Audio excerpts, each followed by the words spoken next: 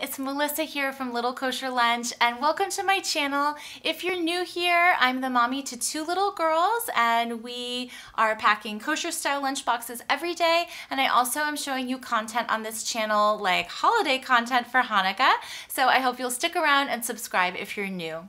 Today I wanted to talk about a few ideas given that Hanukkah is really sneaking up on us this year.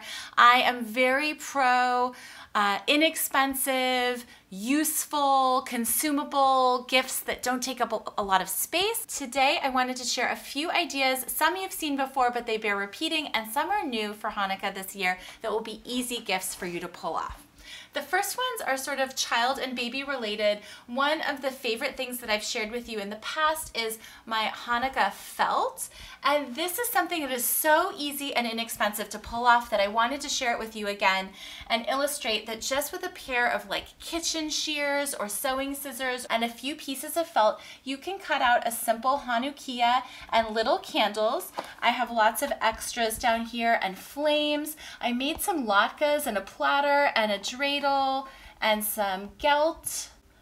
And this is a set that children from 18 months on through preschool age really enjoy playing with. I set it up on an easel I already own with a sheet of felt that I bought at the fabric or craft store. This is a gift that you could make and give or make and mail for around $5. You can also get a felt placemat, and this is a nice thing for on an airplane if you're traveling for the holidays. Felt, spending a lot of time on it, but you just need to know about it. If you are a crafty person, I once went on a real bender and made bibs for everybody, and I do these bibs for my children. I can link the pattern for you, but these are bibs that are backed in terry cloth, and they have nice angles that really cover the shoulders of a baby. And one year I made a whole bunch of Hanukkah bibs. If you're handy and you want to make some Hanukkah special things for a baby, go ahead and do that. Someone is going to love it. And you can buy these types of things, but these happen to be homemade and they were very special, and I put a lot of love in them. A really nice thing to do at a Hanukkah party where kids are attending is either invite the children to bring their Hanukkah crafts and use those as decorations, or you can bring a Hanukkah craft to the event. It's really nice for a child to like make a little Hanukiyah something and take it home, or show off something that they're really proud of. So here are some examples I've saved from past years just to give you inspiration. Pinterest is your best friend. There's lots of inspiration there. Little Hanukiyah made out of a halved paper plate. This was a school craft with washi tape. We've done tin foil and doilies and jewels. And my favorite, of course, be the shamash. I save these from year to year and I use them as decorations in our own home. In terms of going to other people's homes, I think a hostess gift is always nice to be prepared for. These are the ones I'm giving this year from Williams-Sonoma. Their dish towels are just beautiful, and these are pop-up sponges. So this is great if someone else is feeding you and doing the dishes. You at least could refresh their towels. I love giving stamps to people, and these are the new Hanukkah stamps. They're forever stamps, so even if you stocked up this year and saved them for future years, you would probably be making money. If you have children who are receiving gifts for the holiday, I think it's really important to send thank you notes, and this makes thank you notes more fun for the child when they are themed appropriately with the holiday. I've discussed these before, but a Hanukkah Playdate kit is what I call these. This is just a mason jar with gelt and dreidels, and you can decorate it with a bow if you want to be fancy like me. I've also taken our PlanetBox. You'd be very generous to gift a PlanetBox, but you could. Or you could just take your lunchbox that you already own, or a Tupperware that's divided. And these I did for my children last year, and they loved them. You can do dreidel with gelt and dreidels. You can do Play-Doh and make latkes and Hanukiyahs. Or you can make a Play-Doh worm or long Hanukiyah and physically put old Hanukkah candles in it and pretend that you're lighting the candles and sing the Hanukkah songs.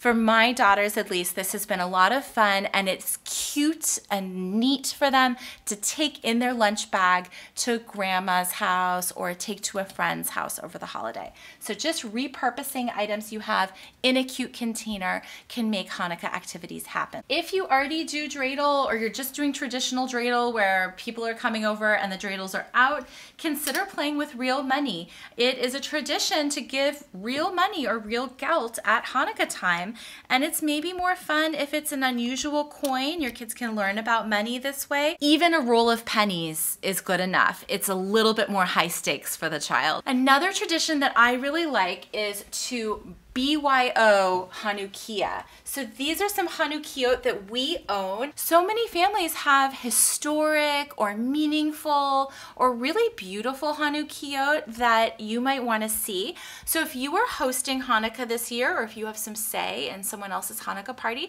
why don't you suggest that everybody bring their own Hanukiyah if they have one?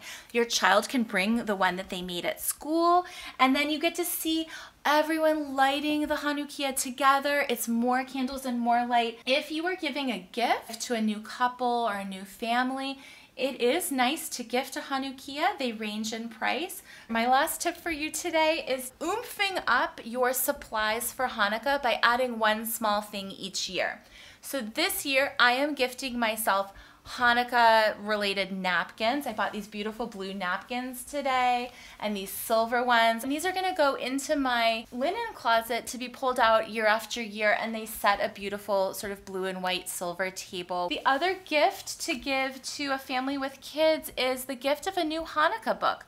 If you subscribe or are a member of PJ Library, which sends free Jewish books for children, then you may have some of these. There are some books though that are not sent out by PJ Library, and there are ways to figure that out if you're looking to fill in the gaps for someone. One way of knowing it is if it's an expensive book, because typically the PJ Library books are more low cost. So one of the ones that we received from friends was Hanukkah Bugs. It is a pull the tab, lift the flap book. It's just a little more elaborate. Here's one where the little shamash bug radiates light. And this has been a huge hit with my children. This is the grand finale. Woo. That's the 8th night of Hanukkah. I just found the runaway latkes. I found it at the thrift store. So I pick these things up, and I do have a special Judaica section of my children's book library. And these come out year after year. I pull them out in advance of the holidays so they can be ready and we can have a Hanukkah book each night of Hanukkah.